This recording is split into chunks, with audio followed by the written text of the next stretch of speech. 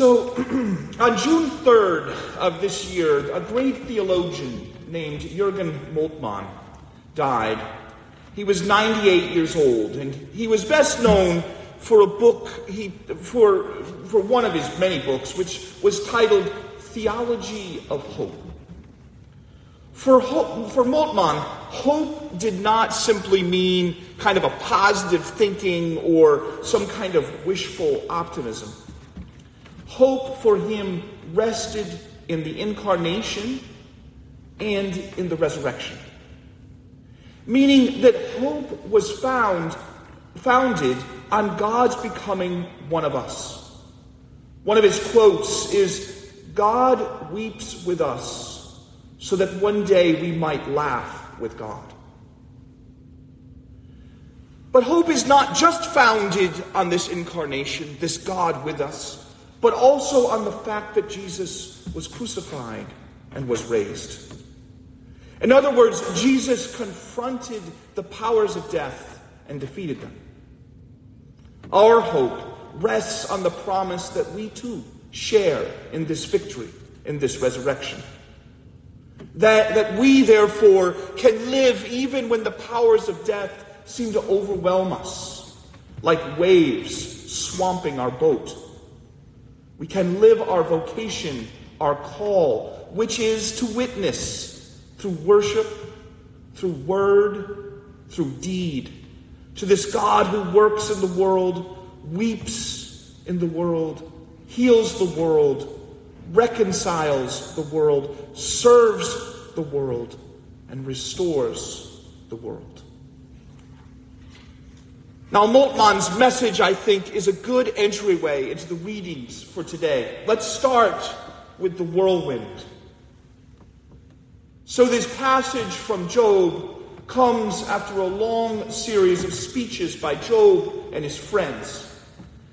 You might remember, it might have been a long time since you've read the book of Job, so I'll try to remind you, but you might remember that Job has endured many hardships, right? He lost his land, his resources. He's got boils that he scratches. He lost his home. Remember, the roof collapses on all his children. He loses them.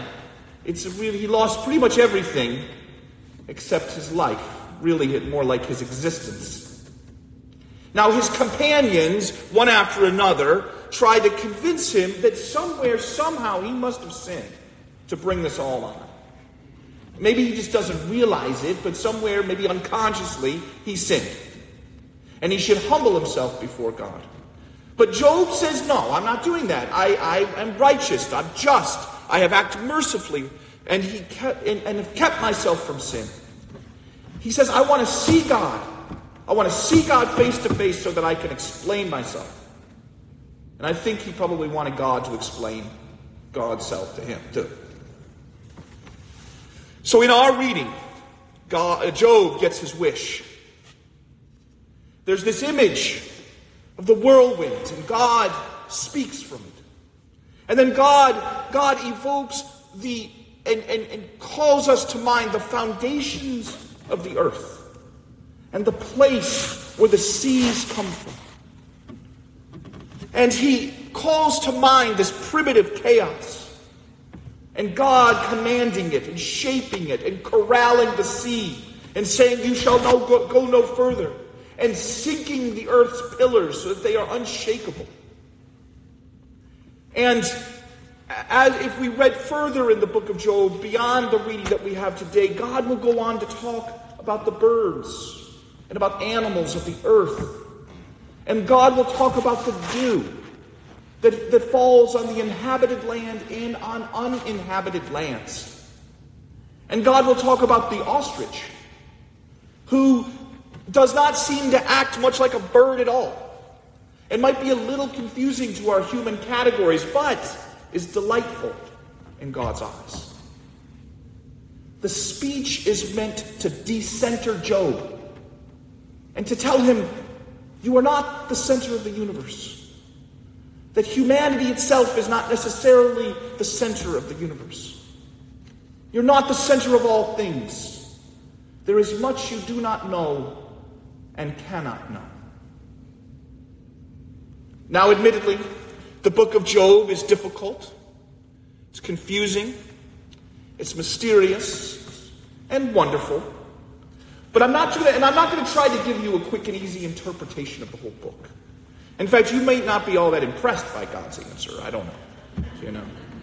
Still leaves us with why is there suffering, right?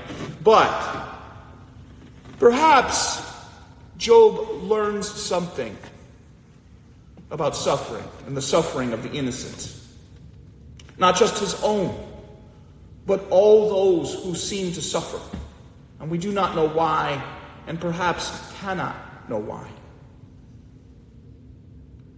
William Stringfellow, who you probably know I've been reading recently, once ended a speech he was giving to a group of Episcopalians on integration and race relations during the 1960s. It's before the assassinations of Martin Luther King, before civil rights laws. He said, one of the problems is that we tend to think of racism as a problem that can be solved in our hearts, inside of us, individually. But he says, creation is not simply about God and us. Creation goes beyond us, and it contains other powers and principalities. And by that he meant demonic forces that, while created, had lives of their own. And he meant by those corporations and political parties and ideologies and social movements. All of these were actually powers. And even institutions like medicine and law and all the bureaucracies. He thought they had a kind of life of their own. And racism, he said, is grouped in with these. It's like personified, like this demonic power. It's like an incarnation of death itself. But he said, it won't win. It's just that it is greater than individuals and individual power and human ingenuity. He didn't think the group should give up, but he did exhort them that day to weep. To weep. Now, Jesus wept. And that was probably the reference that was in the background of Stringfellow's talk. He wanted the group to realize the kind of power they were up against. The kind of power that we're all up against. Like the whirlwind and the waves and the sea that we read about in Mark's Gospel. For that too evokes the chaos, the great depths, the abyss, the mighty dragon beast that God must defeat, according to the psalmist, to bring order. That chaos, Job's God says, is confined, but every once in a while it escapes its bounds and rises up to threaten us even now. Death indeed is defeated, but has not fled the scene. And so Jesus tells his disciples that they have to leave the crowds that they had just been teaching and go to the other side, across the Sea of Galilee.